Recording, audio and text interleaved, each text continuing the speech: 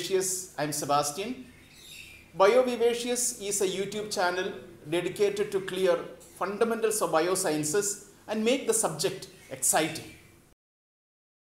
In the earlier sessions, through transamination and oxidative deamination reactions, we have seen that how we collect all amino groups in the form of glutamate. So now we are coming into the third stage of urea cycle. The third stage is transportation of ammonia. How to transport ammonia?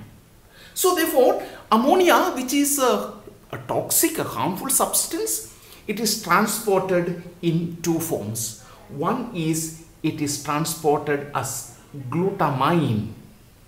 Remember, glutamine is a neutral molecule. So therefore it is not toxic, and it can easily pass through the plasma membrane, not like glutamate. Glutamate has got a charge. So it can be transported as glutamine, and it can also be transported as alanine. So these are the two forms by which it is transported. Let us see how it is transported as glutamine. So therefore we need to look at either L-glutamate, which is being produced through transamination reaction. Now this glutamate is converted to L-glutamine. So therefore, so you can see that an amino group is added. Okay, NH4 plus is added and a molecule of water is released. Now this is an energy requiring process. So therefore ATP is needed, and that is converted to ADP and PI. So glutamine is formed. Let us look at the structure of this, so you will get clarity on the real mechanism. So glutamate, so this is the structure of glutamate, CH2 2 times. This is the amide carboxyl group. So this is converted to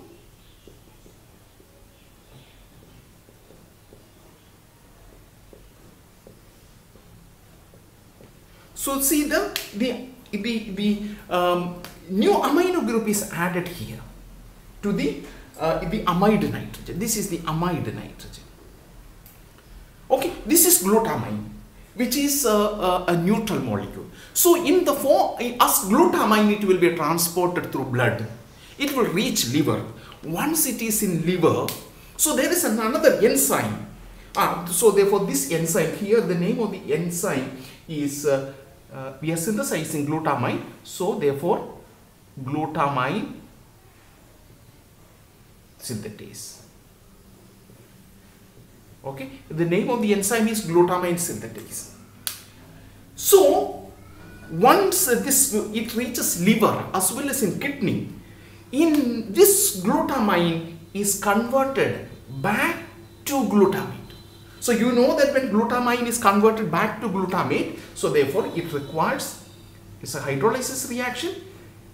This is released. Ammonia is released.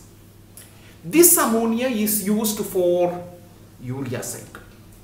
You see how the ammonia is transported. Okay, one way to transport in a safe manner is as glutamine. Now this reaction is catalyzed by an enzyme known as glutaminase. Glutaminase. Now there is a large quantity of glutaminase is is highly active in kidney. Why it is active in kidney? Because you know that this ammonia can act as a buffer. Okay, so especially when there is an acidosis, etc. So therefore this glutaminase will be highly active and ammonia is produced and it can be excreted.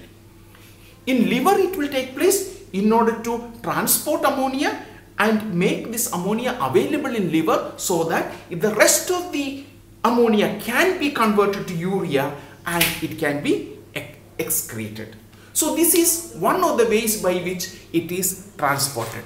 Another way to transport ammonia is as alanine. So therefore, in earlier session when we were discussing about gluconeogenesis, we have seen in the glucose alanine shuttle. So how pyruvate by accepting an amino group, so NH3, so it will become alanine, and this alanine is transported, and then the reverse reaction will take place in liver. So that is a glucose alanine shuttle. I request all of you to go back to that session on glucose alanine shuttle and have knowledge about this. So therefore, these are the two ways by which the ammonia is transported to liver.